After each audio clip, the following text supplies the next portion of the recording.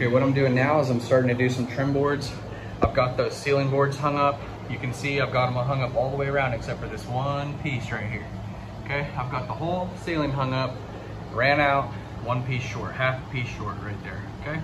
So, but I'm doing trim work right now because that's what I can do. You can see I used this scrap piece right here, but it was small enough to where my trim board still covers it. So I'm just showing you that you can do this in a situation like this. If it's close enough, you can use that trim board to go ahead and use that scrap piece right there. You can see. Now, I'm gonna have to get that piece, but you can see what I'm doing with those trim boards down those seams.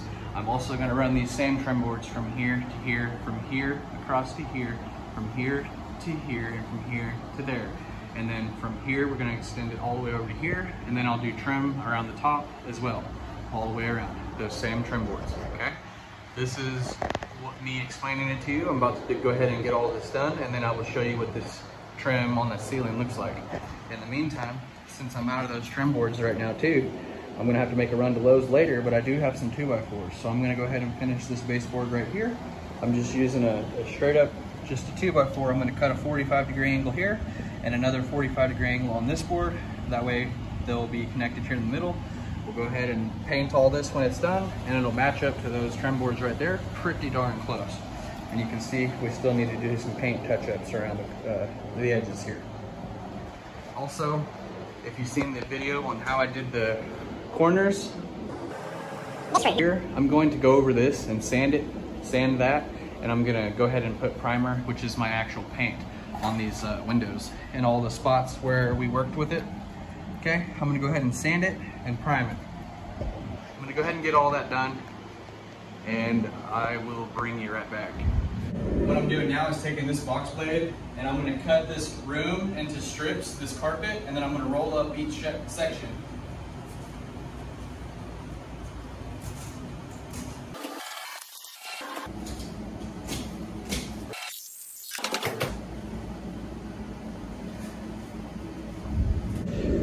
Now I've cut the carpet here, and I've cut it over here, and I'm gonna roll up these 3 sections right now.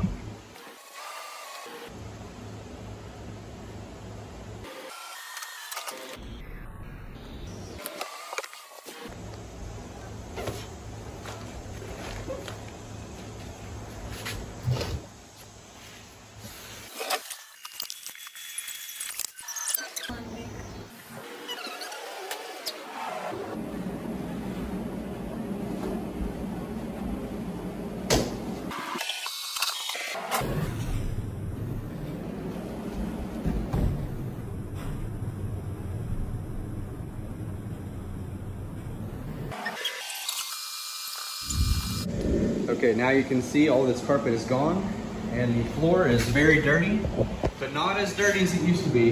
And you can see there's still just areas that are dirty underneath that carpet from old pee and skin cells and dirt and your grandma's hair combs, stuff that fell off the edge of her toenail.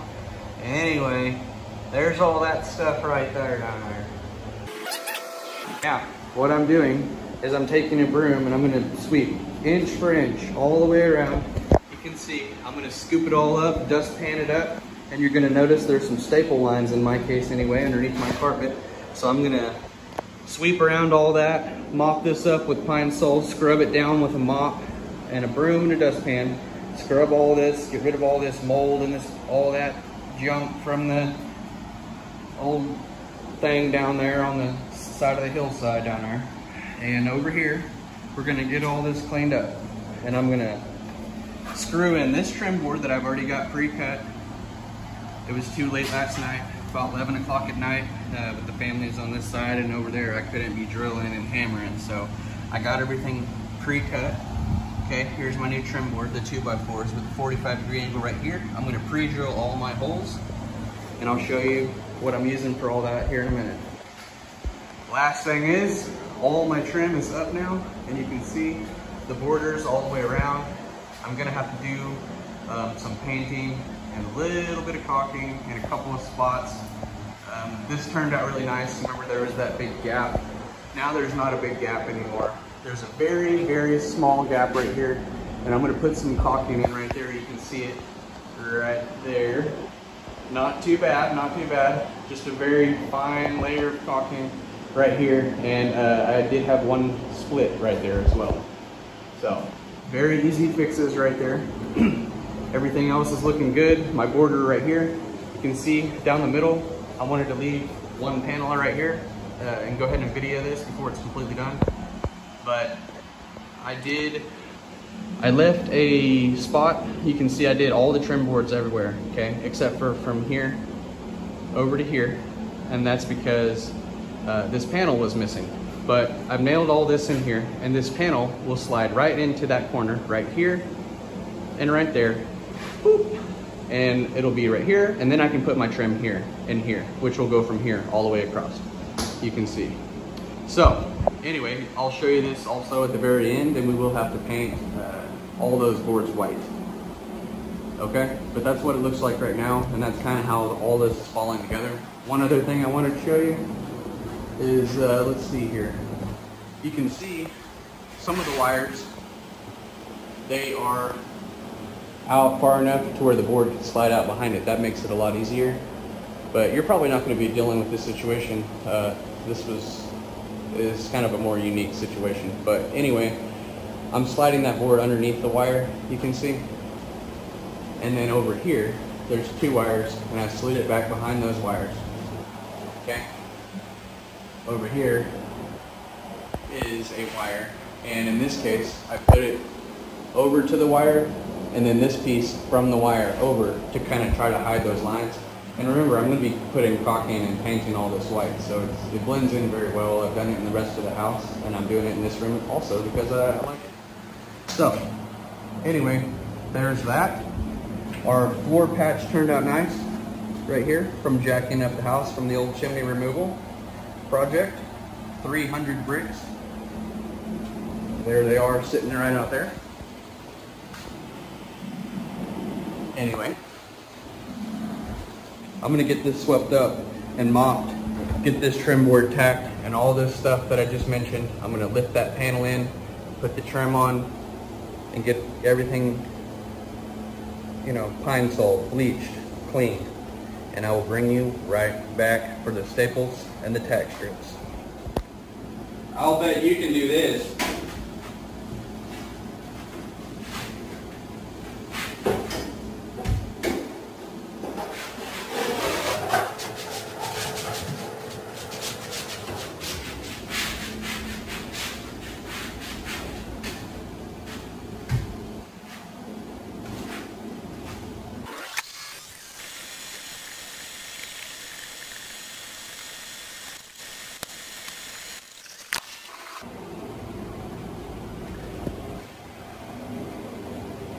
Okay, this is round one. I've got the sweeping done. Now I'm going to go ahead and mop this. And before I mop it, actually, I'm going to use my little DeWalt blower out there. And I'm going to blow everything out of, you know, the little micro dusts out of here. And then I'm going to mop. Okay, it's going to be really dusty. So get ready for that. Let's dustpan this up and get it out of here.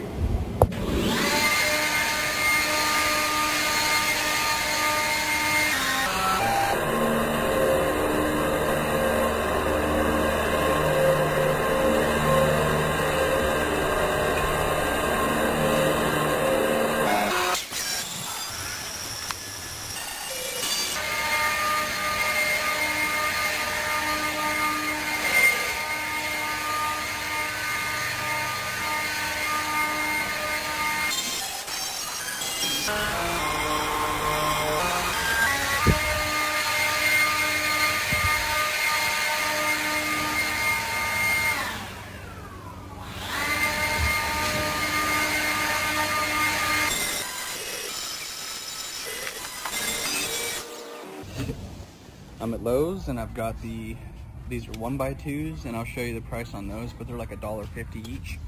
And here is the ceiling boards that I'm using, $27, and I was one short. So I'm gonna grab that and grab these boards, should be about 40 bucks. Okay, I've got a bundle of 6 and a sheet right here. I'm gonna show you the price up here. Here's the boards. You can see 1x2 bundles right here, $1.68. Look at that, $1.68, 8 foot long. great trim boards right here. Look, these are 1x3s for $2.58. 1x4s are $3.38. Okay, I'm out here in the Lowe's parking lot. I'm going to show you a little life hack right here. If you have a little car like me, you're going to put your siding out here, and this acts like a little sawhorse. Bring your little DeWalt cordless skill saw. Draw your line where you need your cut. You got to pre-measure it at the house before you come to Lowe's. Give it a cut out in the parking lot with the nice sawhorse, and then it'll be able to fit inside your car as well. Thumbs up, buddy. Okay, this little setup right here is my choice so far. I've got other tools that you could use though too, but you can see what that is right there, and it's working really good to pull these staples up because I can kind of scoop it up underneath there and then pry up the staple and do this and that. And then these pliers, once I kind of get underneath it and loosen it, I can grab it and pull it up. And I'll show you an example here after a little bit, but I've just removed all these, and you can see what that looks like after you remove all the staples. See, there's all my staples right there. And oh, she's actually building, she's building her own house while I'm here doing this, because we are on deadlines. We got to have this thing done by the 1st. So I've only got a few more days to finish this whole room, and yeah. So she's building the house, and I'm building the house, and with us together, hopefully we can finish the house. I gotta use my right hand, y'all. I'm right-handed. Okay, so I'm scraping off the stuff like that, and then I'm scooping up underneath it like this, and then pulling it like that, and there's your staple right there. Okay? And do another one. Okay? Kind of twisting it, pulling it out like that. One in, twist over, pull it out like that. Okay? One over here, one over there, pull it around. Okay? And you want to get them out of the wood completely, both sides. If it rusts out, then you need to beat it into the wood, or you need to scrape the heck out of it with the back of a hammer. I do that too, like this. If it rusts out, you can scrape it like this, which I'll end up doing anyway, just to make sure that wood is smooth. After I get done sweeping and mopping, I'll go through anything and I'll scrape anything that doesn't feel right with my hand. I'm gonna go inch for inch after cleaning this with my hand. And you can see another way to pull out staples is like this.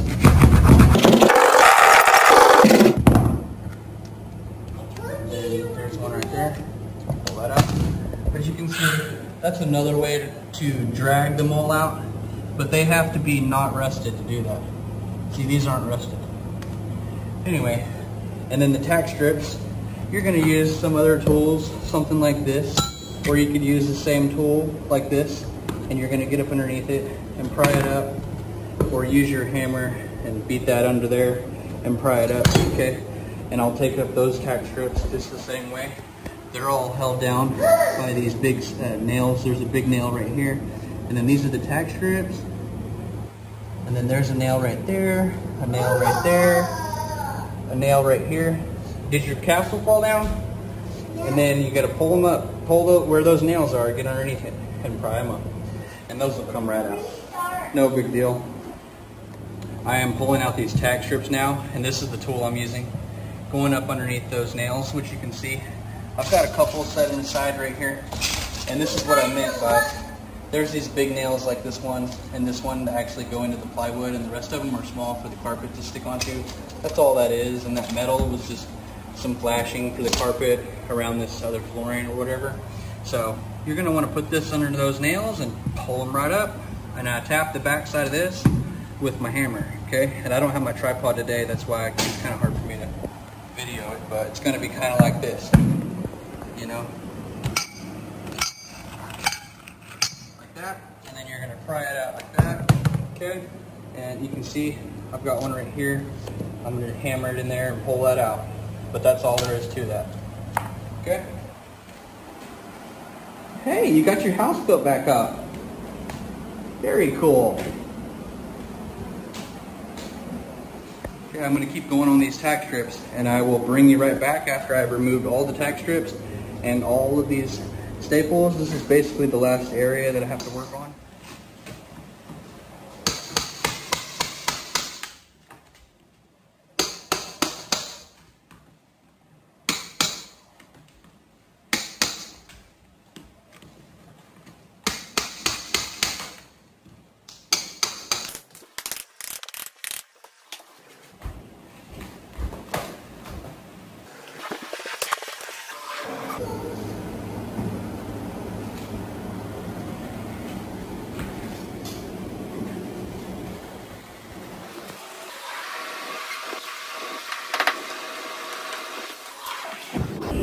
have to pre-drill this area right here, and I'm going to show you how I do that right now. What I do now is take this 2x4 trim right here. You can see I've cut a 45 where they meet right here. It looks really nice. Okay, you can put some caulking in between that, some liquid nail in between these before you screw them down if you want to. But what I'm going to do is go to the right or the left. In my case, I'm going to go to the right.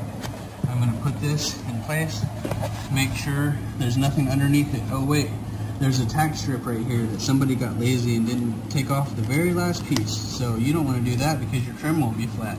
So let's rip that out and then put the trim back.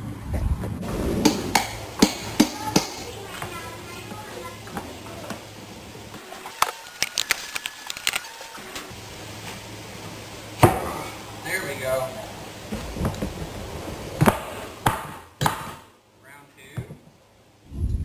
Okay, now that I have the trim in place, I'm taking this drill bit right here on the DeWalt drill.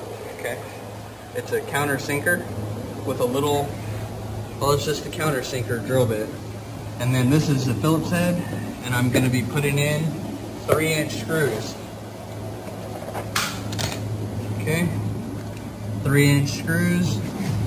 I've got this out with these two tools, and I'm going to pre-drill a hole right here.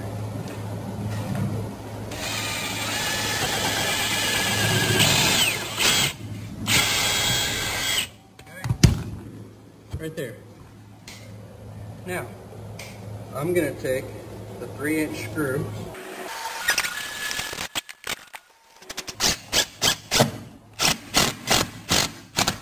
Okay. Had to do that right-handed because I'm right-handed. Now I'm going to repeat the same steps over and over again about every foot.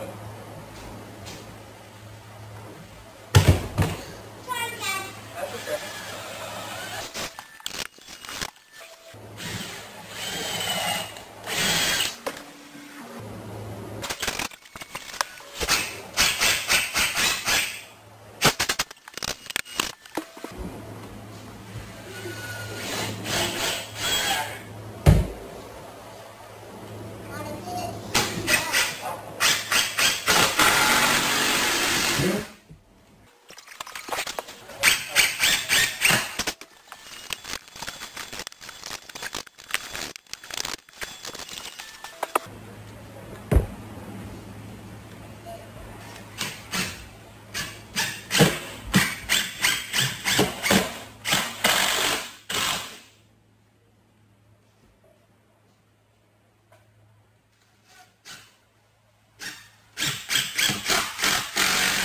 Okay, these baseboards are painted now.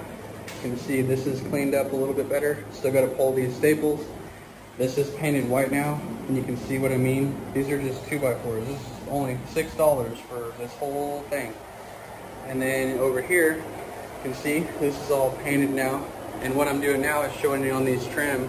You can see in another episode where I skim coated this with sheetrock mud. And now all I'm doing is in these areas that I worked on it, take you a wet sponge and go over that and smooth out all the edges right here, just like that. And this was a little bit worse of a spot right here. You can see. You do the same thing. Take you a wet sponge and go over it all like this.